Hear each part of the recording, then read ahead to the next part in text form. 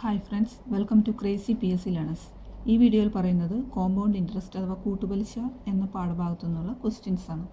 First question നോക്കാം. Question ഇതാണ്: മോഹൻ 8000 രൂപ ഒരാളിൽ നിന്ന് 10% സാധാരണ പലിശയ്ക്ക് കടം വാങ്ങി. മറ്റൊരാളിൽ നിന്ന് 8000 രൂപ 10% നിരക്കിൽ കൂട്ടുപലിശയ്ക്ക് കടം വാങ്ങി. 2 വർഷം കഴിയുമ്പോൾ 2 പേർക്കും കൊടുക്കേണ്ടി വരുന്ന പലിശയുടെ വ്യത്യാസം എന്ത്? ഇതാണ് ക്വസ്റ്റ്യൻ. വാങ്ങിയ തുക സെയിം ആണ്, 8000. അതുപോലെ പലിശ നിരക്കും തന്നിട്ടുണ്ട് 10%. 2 വർഷത്തേക്കാണ് വാങ്ങിയിരിക്കുന്നത്. അപ്പോൾ ഇത് കാണാൻ പറഞ്ഞു കഴിഞ്ഞാൽ, ഇപ്പോൾ ആ ഫോമുല വെച്ചിട്ടാണെങ്കിൽ I = PNR/100. ഇത് വെച്ച് സാധാരണ പലിശ ഇവിടെ 8000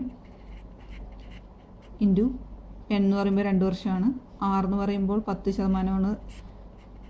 അതുപോലെ കൂട്ടുപലിശ എന്ന് പറയുമ്പോൾ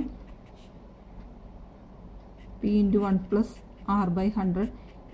എന്നിട്ട് ഇത് തമ്മിൽ മൈനസ് ചെയ്ത് ഹോൾ സ്ക്വയർ, ഇത് തമ്മിൽ മൈനസ് ചെയ്ത് അങ്ങനെയൊക്കെ ചെയ്താൽ ഒരുപാട് സമയം പോകും. അതിന് പകരം ഈ ഒരു ഫോമുല പഠിച്ചാൽ വളരെ എളുപ്പത്തിൽ കിട്ടും. 2 വർഷത്തേക്കുള്ള വ്യത്യാസമാണ് കാണാൻ പറയുന്നതെങ്കിൽ, കൂട്ടുപലിശയും സാധാരണ പലിശയും തമ്മിലുള്ള വ്യത്യാസം കാണാൻ പറഞ്ഞാൽ ഫോമുല ഇതാണ്: P × R/100 ഹോൾ സ്ക്വയർ. ഈ ഒരു ഫോമുല ബൈ ഹാർട്ട് പഠിച്ചാൽ ഒറ്റ സ്റ്റെപ്പിൽ തന്നെ ആൻസർ കണ്ടുപിടിക്കാൻ പറ്റും. P എന്ന് പറഞ്ഞാൽ നമുക്കറിയാം, ഇവിടെ മുതൽ 8000 രൂപയാണ് വാങ്ങിക്കുന്നത്, 8000 ഇൻറ്റു R എന്ന് പറഞ്ഞാൽ റേറ്റാണ്, 10%ആണ് rate, 10/100 whole square.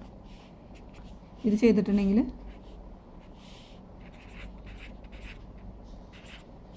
8000 into 1/10 square എന്ന് പറയുമ്പോൾ 100 എന്ന് വരും. ക്യാൻസൽ ചെയ്ത് പോകും. ആൻസർ 80 രൂപ എന്ന് കിട്ടും. ഈ ഒരു ഫോമുല ബൈ ഹാർട്ട് പഠിക്കുക. ഈ മോഡൽ ക്വസ്റ്റ്യൻസ് വന്നാൽ ഒരു സ്റ്റെപ്പിൽ തന്നെ ഇപ്പോൾ ആൻസർ കിട്ടും. P × R/100 ഹോൾ സ്ക്വയർ, ഇതാണ് ഫോമുല. അപ്പോൾ ആൻസർ കിട്ടി 80 രൂപ. ഇതുപോലെ വേറൊരു ക്വസ്റ്റ്യൻ നോക്കാം. ക്വസ്റ്റ്യൻ ഇതാണ്: ഒരു തുകയ്ക്ക് 8% നിരക്കിൽ 2 വർഷത്തേക്ക് കൂട്ടുപലിശയും സാധാരണ പലിശയും തമ്മിലുള്ള വ്യത്യാസം 240 രൂപ ആയാൽ തുക എത്ര? ഇതാണ് ക്വസ്റ്റ്യൻ. അപ്പോൾ ഇവിടെ നമ്മൾക്ക് പലിശ നിരക്ക് തന്നിട്ടുണ്ട്, എത്ര വർഷത്തേക്കാണെന്ന് തന്നിട്ടുണ്ട്, കൂട്ടുപലിശയും സാധാരണ പലിശയും തമ്മിലുള്ള വ്യത്യാസവും തന്നിട്ടുണ്ട്. നമ്മളോട് കണ്ടത് എത്ര തുകയാണ് വാങ്ങിയത് എന്നാണ് കാണാൻ പറഞ്ഞിരിക്കുന്നത്. അപ്പോൾ നമുക്കൊരു ഫോമുല അറിയാം, നേരത്തെ പഠിച്ച ഫോമുലയിൽ തന്നെ. വ്യത്യാസം എന്ന് പറഞ്ഞാൽ നമുക്കറിയാം P × R/100 ഹോൾ സ്ക്വയർ ആണെന്ന്. നമ്മൾക്ക് ഈ കൂട്ടുപലിശയും സാധാരണ പലിശയും തമ്മിലുള്ള വ്യത്യാസം അവർ തന്നിട്ടുണ്ട്, 240. P ആണ് നമുക്ക് കണ്ടുപിടിക്കേണ്ടത്. P അങ്ങനെ തന്നെ എഴുതുക. R നമുക്കറിയാം, ഇവിടെ 8ആണ്, 8/100 ഹോൾ സ്ക്വയർ. അപ്പോൾ P എന്താണെന്ന് കണ്ടുപിടിക്കാം. P അവിടെ നിർത്തുക, ബാക്കി ഇതിന് ഇപ്പുറത്തോട്ട് കൊണ്ടുവന്നാൽ ഇവിടെ 240 ഉണ്ട്, പിന്നെ 100 മുകളിലേക്ക് വരും, /8 ഹോൾ സ്ക്വയർ എന്ന് വരും. ഇത് ചെയ്തു കഴിഞ്ഞാൽ 240 ഇൻറ്റു 100/8 ഇൻറ്റു 100/8. 8 24 നമുക്കറിയാം, 3 പ്രാവശ്യമാണ്. അപ്പോൾ 240 30 പ്രാവശ്യം.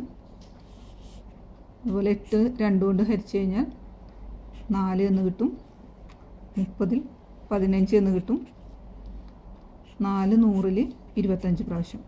അപ്പോൾ ബാക്കി വരുന്നത് 15 ഇൻറ്റു 100 ഇൻറ്റു 25 ഇത് ഗുണിച്ച് കഴിഞ്ഞാൽ വരുന്ന ആൻസർ 37,500 രൂപയാണ് ഇയാൾ കടം വാങ്ങിയിരിക്കുന്നത്. അപ്പോൾ ഈ ഒരു ഫോമുല ബൈ ഹാർട്ട് പഠിക്കുക. ഈ മോഡൽ ക്വസ്റ്റ്യൻസ് എല്ലാം വന്നു കഴിഞ്ഞാൽ ഈ ഒരു ഫോമുല അപ്ലൈ ചെയ്താൽ വളരെ എളുപ്പത്തിൽ ആൻസർ കിട്ടും. ഇതുപോലെയുള്ള വേറെ ക്വസ്റ്റ്യൻസ് എല്ലാം ചെയ്ത് നോക്കുക. ഈ വീഡിയോ നിങ്ങൾക്ക് ഇഷ്ടമായെങ്കിൽ ഞങ്ങളുടെ YouTube ചാനലായ crazy PSC learners like ചെയ്യുക, സബ്സ്ക്രൈബ് ചെയ്യുക, ഷെയർ ചെയ്യുക. Thanks for watching.